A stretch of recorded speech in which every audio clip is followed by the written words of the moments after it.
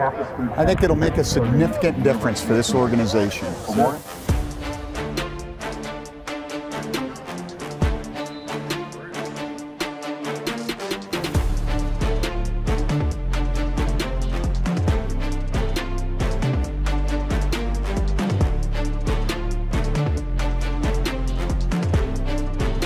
Okay, so let's do this the right way today. Let's have a blast doing it, man. All right, here we go. Let's go, let's go, let's go. Well, hello there, friends, and welcome into our Champion Chevrolet studio for a very special production. Alongside Chris Murray, I'm Mike Stephenson, and this is our Nevada Football Spring Camp Special. Over the next hour, we will dissect the Silver and Blues' 15 spring practices and a bunch of storylines as we head into the 2024 season. Of course, those storylines, Chris, starting back in December of 2023, with Jeff Choate being hired as the new leader of Nevada football. And with that, big things are expected because he talks a big game. He does talk a big game. He is expecting Nevada to be the most improved team in the FBS in terms of win total at the introductory press conference. He won the press conference. A lot of energy, a lot of motivational speak. Actually remind me a little bit of Chris Ault. He is a no-nonsense guy, but a guy who can get you really rallied around the community, really rallied around a program, and really excited about this next generation of Nevada football. And certainly that excitement is required after back-to-back 2-10 seasons, but this is a fresh slate. And Jeff Choate has that experience, was the head coach at Montana State, had a lot of success there, comes from University of Texas where he was co-defensive coordinator. Now he's going to try and build Nevada into the winning programs he's been a part of in the past. And as he said, I've never gone 2-10. And of course, he was still fulfilling his duties as the co-defensive coordinator with the Longhorns as he was introduced as Nevada's next head coach, ended up finishing his duties with Texas at the college football playoff, which is where every single team in the country would love to end its season. So Jeff Choate has excelled at the highest level of the sport, and now he's hitting the ground running and trying to build up this Wolfpack program. And let's be honest, he hasn't minced words about the work that needs to be done to get this program where he wants it to be. He understands that there's a lot of work ahead, but it seems like he wants to put in that work, both in terms of getting people into the stands. You look at Nevada last year, 9th out of 12 teams in the Mountain West in attendance. The last couple of years, right around 15,000 fans per game. That's not high enough. He's trying to get Nevada to be a football town again here in Reno. He's said that. He's been very open about how important it is to be successful in football because it trickles down to all the rest of the sports. But looking on the field, yeah, this team doesn't have an identity. It hasn't had an identity the last couple of years. Offensively, they've really struggled. Bottom 5 in the nation last year in terms of points per game. Defensively, they've really struggled as well. He's a defensive-minded coach. He's also been a special teams coordinator. But I really am looking at that offense because Nevada football has long been known for its offense over the years. Obviously, Chris Ault, a big part of that. But this has been a team that routinely is among the national leaders in scoring, and that just has not been the case the last couple of years. Still looking for its first 1,000-yard rusher in what's piling on over 5 years now, right? Since 2016. So we're talking 8 seasons now as we jump into the 2024 season. We're going to talk a little bit about how Coach Choate wants to make Reno a football town again. His first task, though, was to fill his staff. We actually have connected with almost each and every staff member. You can see those interviews at nevadasportsnet.com. And then it was spring football. And we connected with Jeff Choate on day one of what he said would be the most important spring in his tenure. A lot of work goes into leading up to day one of spring practice, especially when it's a new team, new staff, new era. And I thought the kids were awesome today. They really were. One of the benefits of some of the rule changes in college football is you get a little bit more time to do some football-related activities with them in the offseason. And I think that's helped accelerate their learning curve. And the most important thing that we're trying to accomplish in this course of spring ball is learn how to do things the right way, the Nevada way, the way that we want things done. And I was really pleased with the kids' intent today.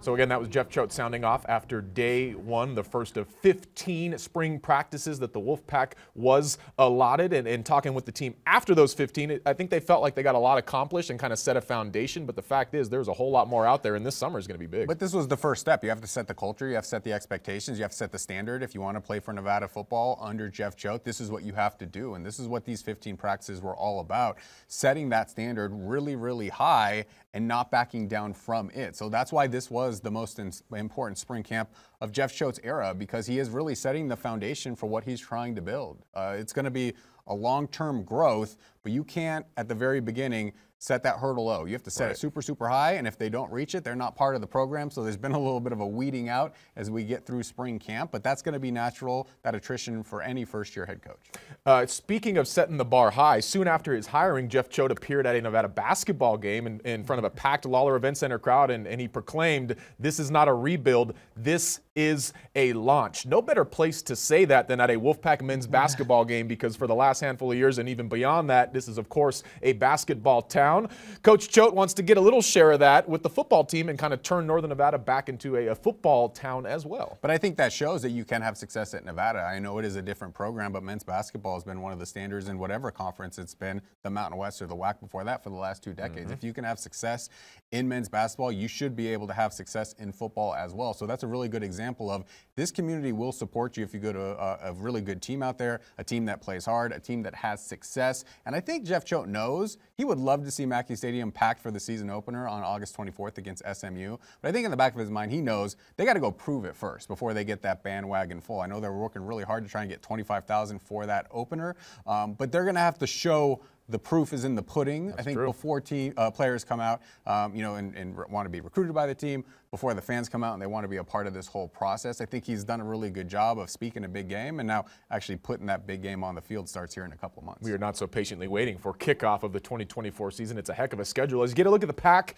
throwing a little new wrinkle this spring. They went out and scrimmaged at Carson High School, Chris, which is, again, Choate saying, hey, we want to be present in this community, not just the Reno Sparks community. Let's go up over the hill and go play a game in Carson and interact with those fans as well. He said he wants to be Northern Nevada's team. It's not just about Reno and Sparks. Certainly that is a big part of the population, but he's talked about Fernley, he's talked about Fallon, he's talked about Winnemucca, obviously Carson right there. You talk about Gardnerville and Minden, you talk about Lake Tahoe as well.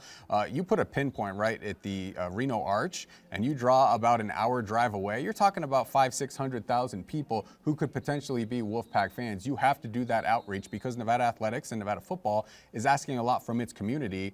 Both of those entities have to go into that community as well and put their arms around Wolfpack fans and say, hey, come on back to Mackey Stadium and we're going to make you proud. And, that's one of the reasons they did that scrimmage. Coach Choate wants the buy-in from the community, and you can bet he wants it from his players as well. And I think we've made progress. I mean, I've told these guys from day one, it's like, hey, we got to get to 80% of this roster has got to be committed when we play on August 24th. And, I know that's like everybody's going, why not 100? I'm like, because I'm a realist, that's why. And I think we're making strides. And I really think that you're going to see, because of the nature of modern college football, whether it's when we get done with spring ball or Ohio State gets done with spring ball, there's going to be movement and change, right? And that's the reality, and I can't get emotional about that. That's just the fact that what everybody at our level, at every level, has to deal with now. And so the guys that are here in that room, when we come back on May 19th and we start our summer program on the 20th, that's the 80% I need committed. And I think we've made progress there, and I believe that when those guys are sitting in that chair, they're going to be committed, because we're going to have those conversations, and we're going to look each other in the eye, and we're going to be transparent and honest. And the ones that are there, I'm going to ride with them, man. I'm going to coach the guys that are here. That message that Coach Choate shared with us, it seems to be not falling on deaf ears in that locker room, because a lot of the players we talk to say they appreciate that about Coach Choate, that he is up front and he is a realist. And if you're going to ride with him, he's going to ride with you. He doesn't want a bunch of individuals in this program. He wants one collective unit, and I think the spring was a good chance to get that started. I think communication is important in any relationship, and certainly from a player to a coach. And I think Jeff Choate is a very strong communicator in terms of getting across his message. He had 80 returning players from last year's roster. None of those guys signed up to play for Jeff Choate. So if the fit's not right, they can part. That's okay. He's saying if we get through spring, you have to be bought in, you have to be sold on this team, on this staff, on me as your head coach. And they've put a lot of work into that culture in terms of Culture Wednesdays and bonding activities to try and make sure this team is as tight as possible before they actually get to play in their first game this year. One guy he's certainly happy to still have around is number 32 on defense, Drew Watts. I had a chance to catch up with Nevada's star linebacker following spring practices. All right, Drew, spring is a wrap. What can you say about the work you guys put in over those 15 practices? It was a good 15 practices. I think we identified a lot about ourselves and things we need to do for this season, things we need to fix, and things we can't do anymore if we want to win games and be competitive in this conference. You've been here for 3 head coaches now. What can you say about what Coach Choate has brought to the table as well as his staff? I say with the 3 head coaches, Coach Choate's definitely the most passionate out of them, more outgoing guy. And he just has that moxie about himself that's really easy to follow. And I can say that him and his staff, with all the experience that they have, they really made me a better player and taught me a different way to play football and expanded my game a little bit with all the things I've learned. And it's really helped a lot with my game and what I want to do. As one of the leaders on the Pac's defense, why was it important for you to stick around and kind of lead by example here in this next season? It was more about the city. I love Reno, and it's really hard for me to leave here. And I want to win here. I've said that multiple times. I want to be here when this changes and when we compete for rings and championships and bowl games. I want to be a part of that process, and I want to be here when we do that. Now that we jump into the summer, coaches cannot be as involved. What does the summer look like in your perspective? It's a lot for guys like me to step up. It's time for the players to take over the team and start to lead and do what the coaches say. They can't be out there as much, so we have a lot of player-led practices that are going to go on, and that's up to guys like me and Naki and guys who are leaders on this team to step up and build that culture and make sure we don't lose all the process we made in spring. What are the conversations like between the leaders on this team, especially obviously you guys who have been around here now for a few seasons? A lot of the conversations are just work on the little things, be more unified, start hanging out more outside of football, and just be a team. Like, we got to get closer as a team, and I think we're doing that with football, but it has to be stuff outside of football that we got to do together and just be closer and be more competitive and be one fist as we swing coming into this fall. And I think that we'll accomplish that this summer with the hard work we'll put in with Loco, and it's going to be a good summer for us. The Drew Watts that first step foot on campus versus the Drew Watts as we stand here today, what can you say about the growth that you've had so far as a young man and as a football player? I've matured a lot. The game is not just see ball, get ball anymore, as I've learned in high school and Pop Warner. I've matured a lot, and I feel like I've grown into more of a man with the game.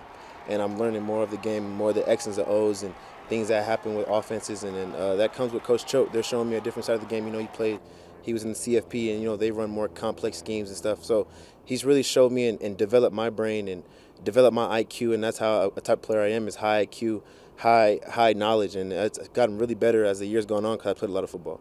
Of course, last spring, you guys were excited about the potential for that team, and again, it was another 2-10 season. What about this group tells you that that won't happen this fall?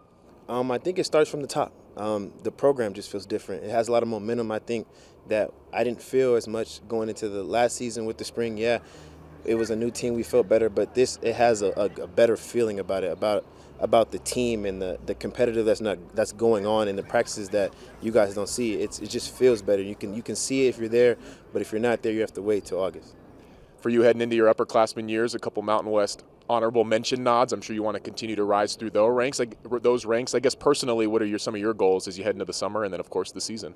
Like I said before, I don't really focus on personal goals. Those come with team goals, but I do want to dominate the conference and assert myself. You know, I've had 2 back-to-back honorable mentions, and I'm grateful for those, but those are just good. I want to be great, and that comes with putting more production on the field and doing better with my techniques and my flaws, and I got to work on those this summer and this upcoming fall camp, and I will work on that to be dominating this conference. What would you like fans to know about what is upcoming from Silver and Blue football? We're going to bring back that Mackey magic. We're going to get some good games in here. We're going to win some games here, and we're going to compete this conference. So please come out. Please come support SMU. Let's strive for 25 like we've been saying, and please come out. We're going to put a better product on the field to just give you guys a better experience so we can have that experience and win some games at Mackey. What can you say? Drew Watts wants to stack some dubs. Nevada's first look at the 2024 team coming in the spring game. Coming up next on our Nevada Football Spring Camp Special, we go to that Silver and Blue contest. The headlines out of that game right after this.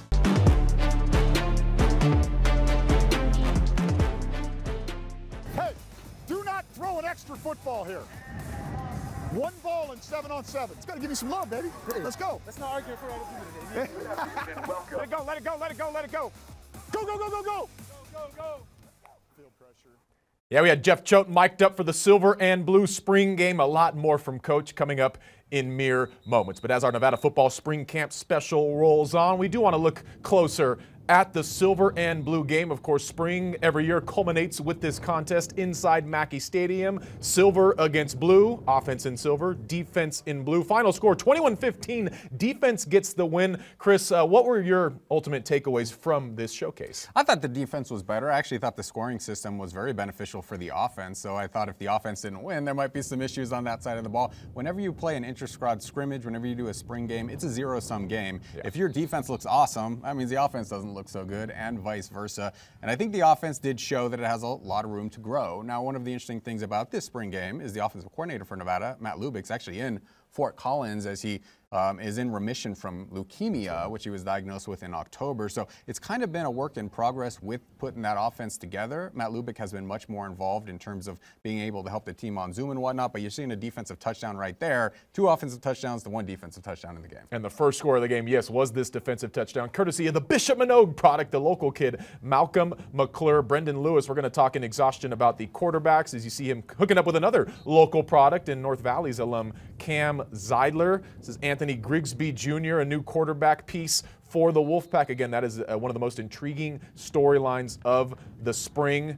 I had Coach Choate in my ears. You're going to hear his mic'd up coming up in mere moments, but unforced errors was a storyline in this one as Marshawn Brown, another local kid out of Bishop Minogue, catches the touchdown from Brendan Lewis there. But a lot of these possessions, the Pack was really shooting itself in the foot, frankly. And that was been a problem the last couple of years, right? And you want to play as clean a football as possible. Now, there weren't a ton of turnovers, so that was a very big positive, but penalties, having too many men on the field, not getting the right read, not being able to execute, those all have to be eliminated. And it's going to take more than 15 minutes to eliminate that, and you're never going to play a perfect football game. But I will say, those Bishop Minogue kids were fantastic. You've seen 2 touchdowns thus far, Malcolm McClure, Marshawn Brown, both Bishop Minogue guys, and then probably the biggest hit of the entire scrimmage, Donovan DeRico, also a Bishop Minogue grad. Yeah. So the locals did shine in this spring game. How about the Miners showing out? And then right there, the kid from down under, Jaden O'Rourke, the big Aussie tight end, catching the touchdown from A.J. Bianco. As you look at Chubba Purdy, the younger brother of Brock. We'll talk about him coming up here as Cross Patton gets loose for a little run. Ultimately, though,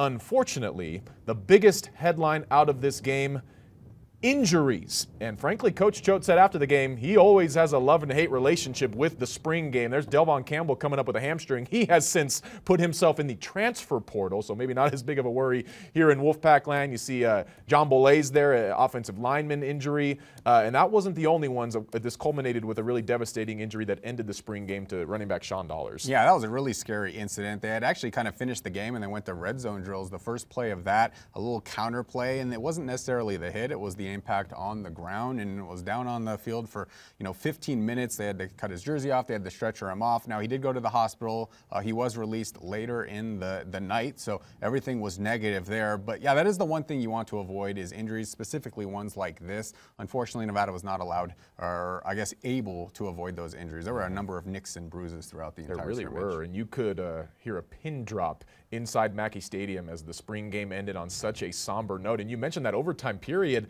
That was really when some serious evaluating was going to happen because the quarterbacks were live and they were actually going to play some serious red zone football, and that was essentially the first play of that red zone setup, and sure enough, Sean Dollars goes down. Here is Coach Choate after the game, after he had talked about Sean Dollars' status and then talked about the game itself.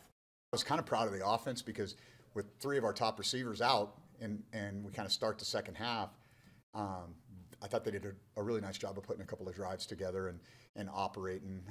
Still have some issues in the red zone. And the biggest thing that shows up to me is just, I'm guessing that this has been a problem, is the unforced errors, the lack of discipline, whether that's 4 false starts, 12 guys on the field on defense on a 2-point play, not taking care of the football in critical situations. And so those are the things that we've got to continue to improve upon. And that's going to be a major emphasis for us, obviously, as we go through the remainder of the spring and into the summer program. Unforced errors, one of the biggest takeaways from head coach Jeff Choate. How does a head coach react to unforced errors? You're about to find out. Right knee on the break, ready? Okay, so here's what we got now. All right, when we break here, defense goes to this sideline, offense goes to this sideline. 7 on, 7 on. Offense is going to work south to start, okay? So you'll have the wind at your back for the first quarter is what I'm getting at. About 2.5 minutes to one-on-ones. That's fun today, kid. Remember, today's not the day to make stuff up. Tracks, tracks, tracks. Today's the day to rely on your coaching and your technique. Do what you've been coached to do. Effort's the price of admission. Bring it every snap. I just want to make sure we're good on me controlling the whistle on the quarterback. That won't jam you up at all. Not at all. Okay. No BS. No BS. It's about perfection, not direction, baby. Play a clean game. Protect each other. There's going to be opportunities. Maybe there's a shot that's questionable. Pull off on that. We're still teammates, right? Okay, so let's do this the right way today. Let's have a blast doing it, man. All right, here we go. Let's go, let's go, let's go. The chain guy was like, hey, just introduced himself. He was really cordial, and he's like, hey, I'll be the guy that is holding you back. And I said, no, you're not. I said, good luck with that, first of all. Yeah. When we do the KORs, just have to make sure they have a ball. Yeah, just in case. Yeah. Hey, do not throw an extra football here.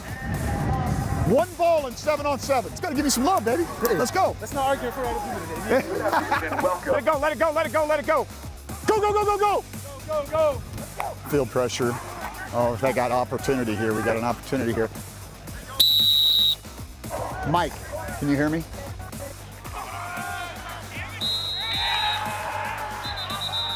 Punt it, punt it, punt it, punt it, punt it, punt it. That was awful by the O-line. That series was garbage, man. Got access. Give it to him. You go, third down, third down. Field goal, field goal, field goal. Field goal, field goal. We'll just flip it and go this way. You're burning daylight here, fellas. You're burning daylight. Remember, this is running clock. The longer you take on the sideline, the fewer plays we're going to have. All right, we got a shot here. Come on, come on. Leverage on the perimeter. Go, go, go, go. Nice job. First down, out of bounds. You can sub. They should have killed it right there. Yeah, that's the sub. That's the situation. Ball out of bounds on their sideline because you can't tell if there's a sub or not. So they should kill it in that situation. Allow us to sub. We shouldn't be waiting on you. There you go. Oh! Punt it. Offense is up. The punter's got money on the game right here. That's all right. Get rid of it.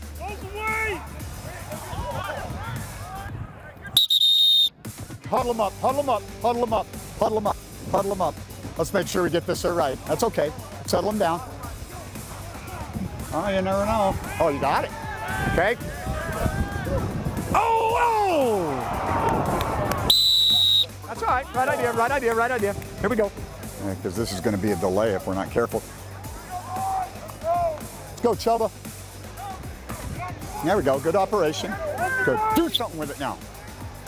Okay, got the first. Yeah, it's going to be a hold. It's going to be a hold. Well, this one might be pre-snap here. Hang on. Hey, try to operate this quick because we got a running clock. Brian, you hear me? Okay, it's the same thing we talked about on Thursday.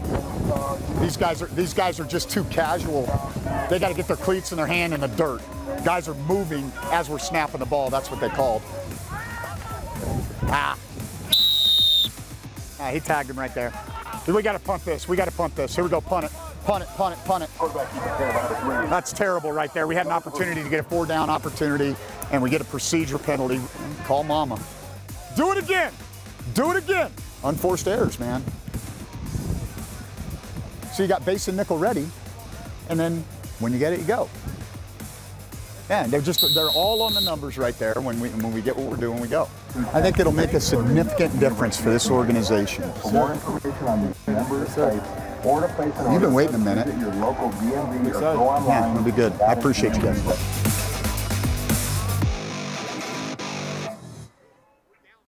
Tell you what, when Coach Choate is out there, not only are the players going to get it, his staff is going to get it, and even the referees might get it a little bit. Yeah, really entertaining, and it does show you down at field level how fast that game actually is played. It keeps on moving, and the clock was running. Coming up next on our Nevada Football Spring Camp Special, we're going to dive into some position groups.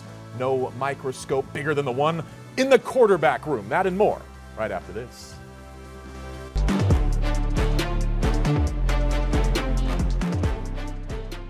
Hey there, friends, and welcome back to our Nevada Football Spring Camp Special. He's Chris Murray. I'm Mike Stephenson. We're diving now into various position groups, and we talked to quite literally every position group this spring except the quarterbacks, Chris, and that was calculated. Yeah, well, they were off limits to us. I think Jeff Choate wanted them to focus just kind of on football for now, but it is a very interesting race. You've got a couple of returners, and Brendan Lewis, AJ Bianco started games for Nevada last year, and then a couple of newcomers, and Anthony Grigsby, he's a transfer from the junior college levels, and a little bit bigger name, Chubba Purdy, coming from Nebraska before that at Florida State. So you really got 4 in contention for that starting job. And of course, last year we saw Brendan Lewis and AJ Bianco both play significant time.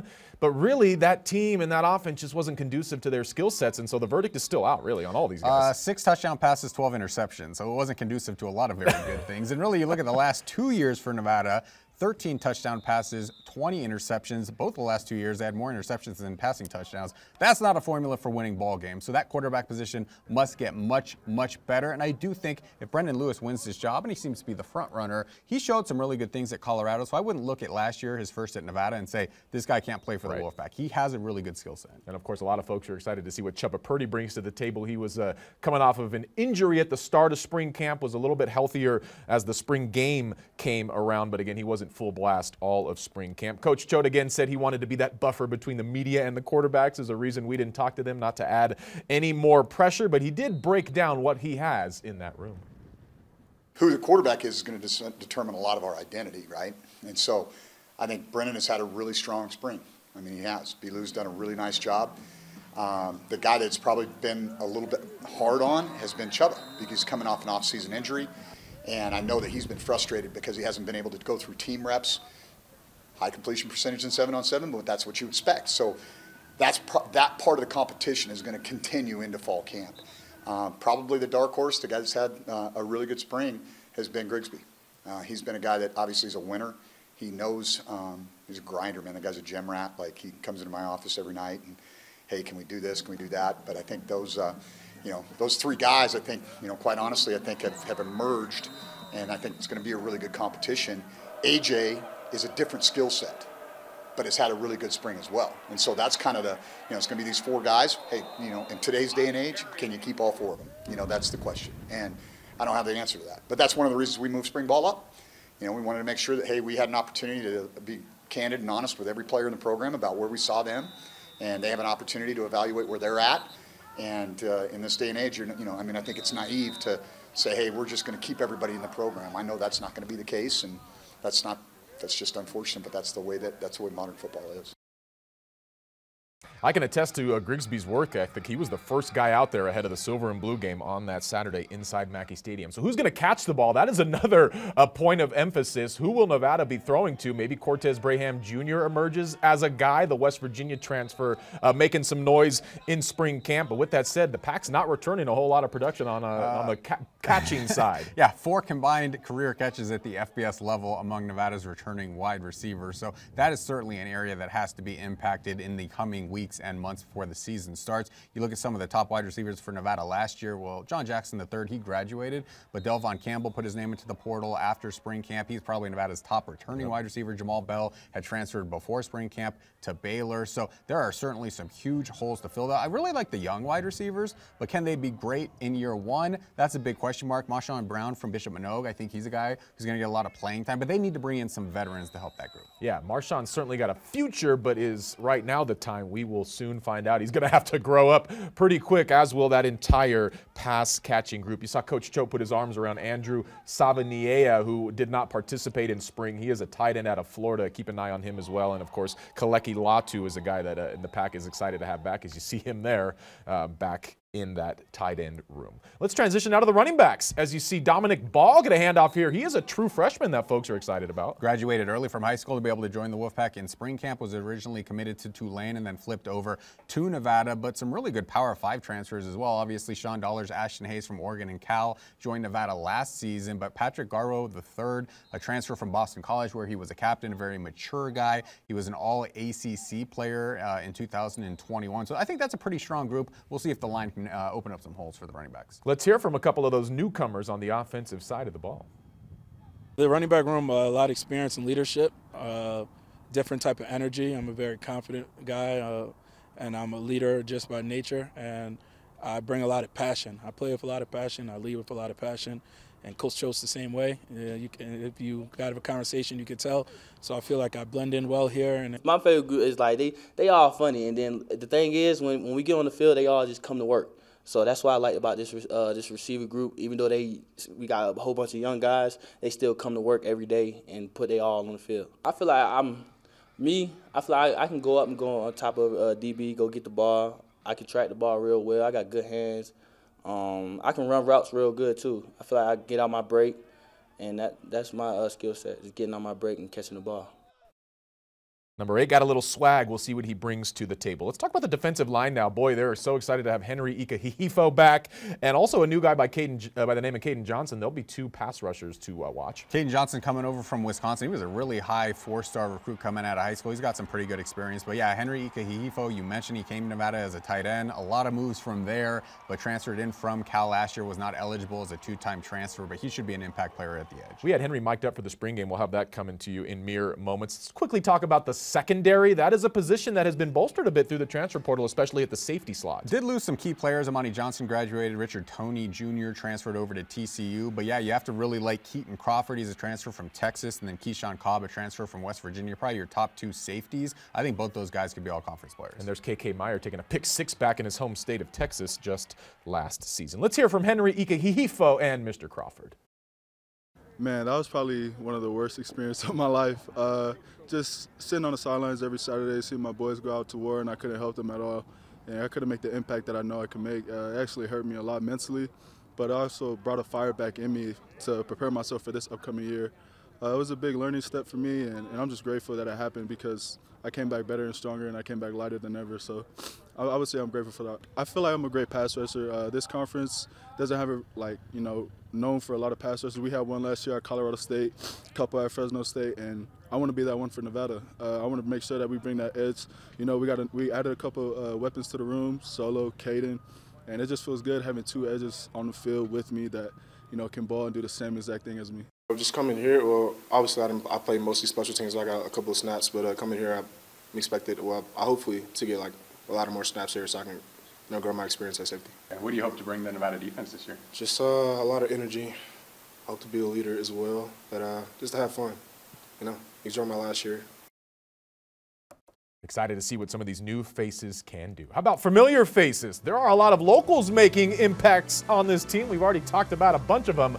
We'll hear from them next as our Nevada Football Spring Camp special rolls on.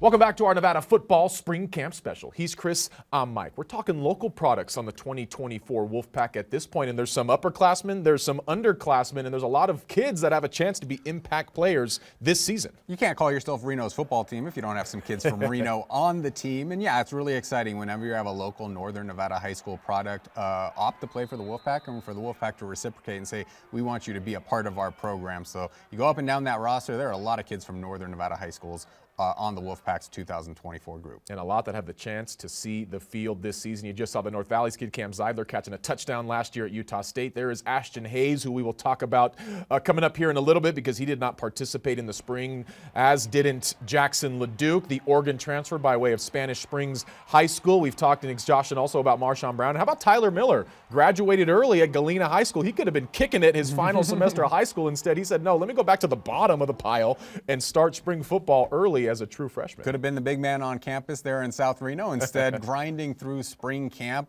Shows you how smart the kid is as an offensive lineman to be able to graduate a semester early. And this is a guy who actually stuck with Nevada through the coaching change, committed under Ken Wilson, right. Had some other FBS scholarship offers, but opted to stay with the Wolfpack after Jeff Choate was hired. And doesn't sound like he regrets that move at all. Seems like he gained a lot from this spring camp. Let's hear from a few of those locals, starting with Tyler Miller, on what it means to suit up in silver and blue. I think it means a lot. I grew up coming to all the home games, going to every game, mostly when Coach Holt was here and everything growing up. It was kind of an inspiration once I got an offer here, so I think I'm just really happy to be home and be here. The spring ball, I feel like it's just, for me, it's just like developing my confidence, just getting back into it, really. But I feel like the biggest difference between spring ball and fall is just, just learning, really, like learning a new playbook, and that's really it. It was amazing being home. I told pretty much everybody I'd rather be 2-10 here than whatever we were at Oregon. It was awesome being able to be in front of my family and friends and just being here because I love it here and plan to stay here.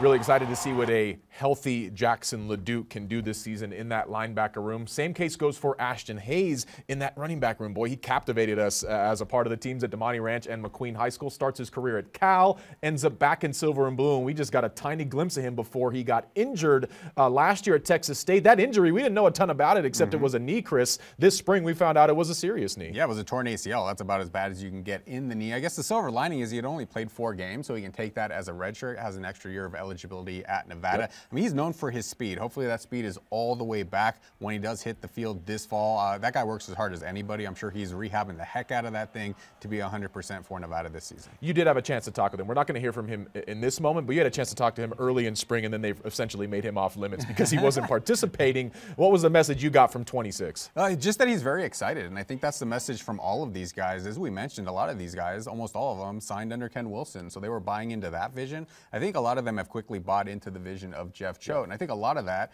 as Drew Watt said, is because of Nevada itself, the university, the community, and then the coaching staff on top of that. And Jeff Choate has even said the reason that a lot of these guys wanted to stay here was because they love this campus so much. So I think for those locals in particular to be able to represent the silver and blue, play for the Wolfpack, a team that they grew up rooting for and going to games at Mackey Stadium, it's very special for them. And they, more than anybody else, wants to get Nevada back up to the top of the mountain, back up to that championship level, back up to going to bowls year in and year out. Those kids growing up saw that happen as fans packing Mackey Stadium, and now they want to do it again as players. We don't have time to list every local product. Do want to get a Chris Smalley mention in. The Douglas product is in his upperclassman years now. Can't believe it, a junior, but he saw significant playing time, and he expects to make an impact this season as well as one of those edge rushers. All right, coming up next here on a Nevada Football Spring Camp Special, we're diving into one of the fun feature stories out of this spring. Tori Mulkey is no longer Tori Mulkey. That story right after this.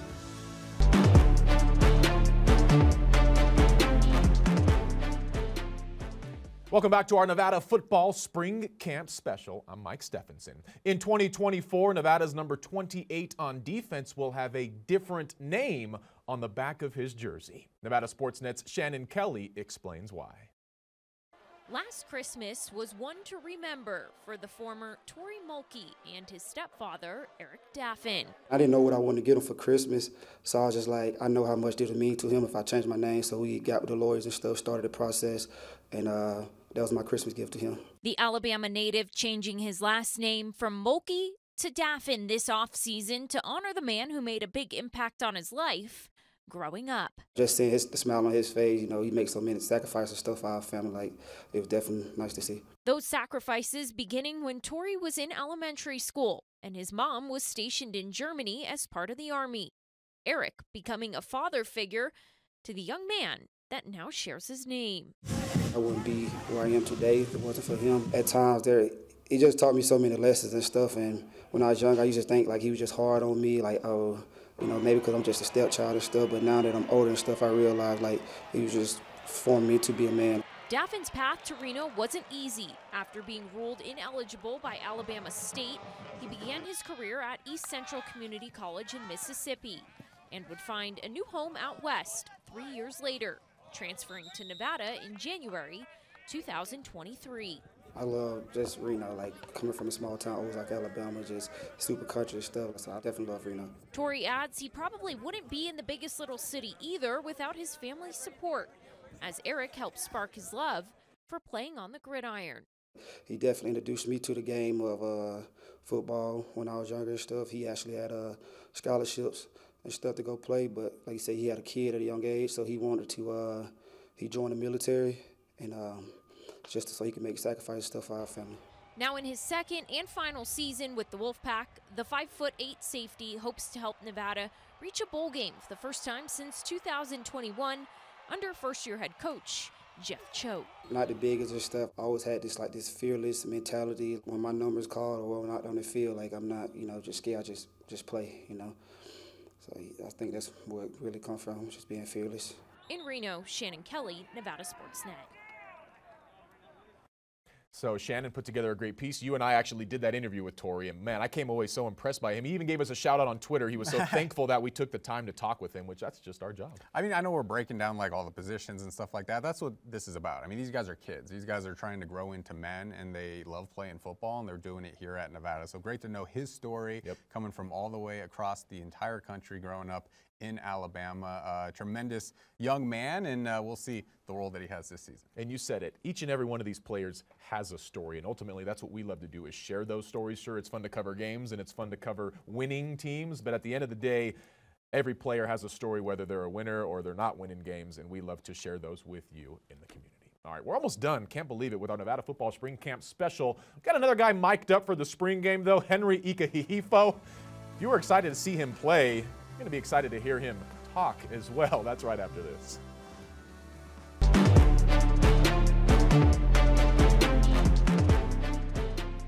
I'm mic'd up. How your spring game going? It's going pretty well. Yeah. I wish my boy Henry was out there with me, but you know, I still love my dog. Pass! Pass! Pass!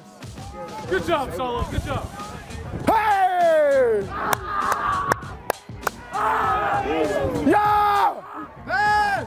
Pump. Oh, that's tough, baby. Come on, dude. Did he just...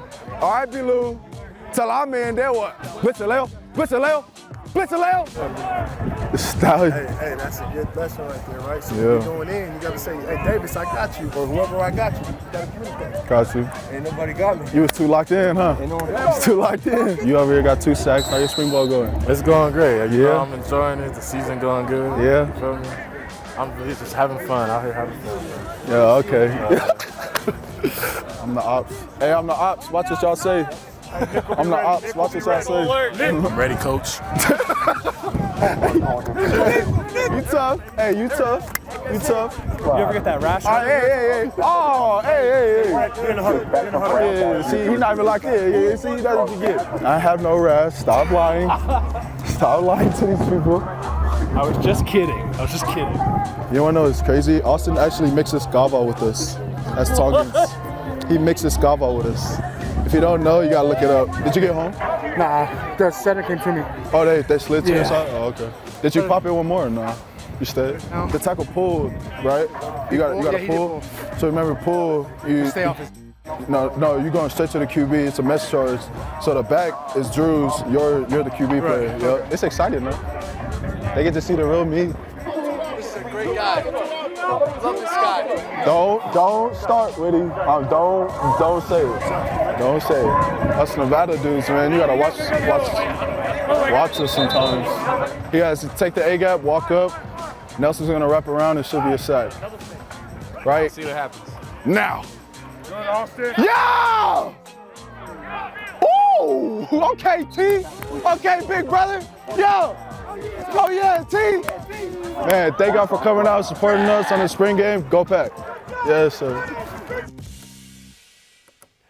You can tell Henry's quite a presence, not only on the field, but on the sideline as well. Hopefully you got that rash taken care of. Exactly. I have no rash. I love how they're messing with him. And Tuni Ikahihfo, his older brother, getting the tackle there at the end as those guys get to play together. Just about a minute left here in our Nevada Football Spring Camp Special. There's going to be a lot of movement over the summer, and there's already been a little bit of movement as far as transfer portal talk goes. So we're going to talk about just 2 guys really quick that were expected to be big returning players, Delvon Campbell and Marcel Walker-Burgess. They're looking elsewhere, Chris. Delvon Campbell led Nevada in receiving yards last year. He was going to be a big target for whoever won the quarterback job. And then Marcel Walker-Burgess had the most sacks on the team last year with 4 really quality edge player. You could also throw Jax Leatherwood in there.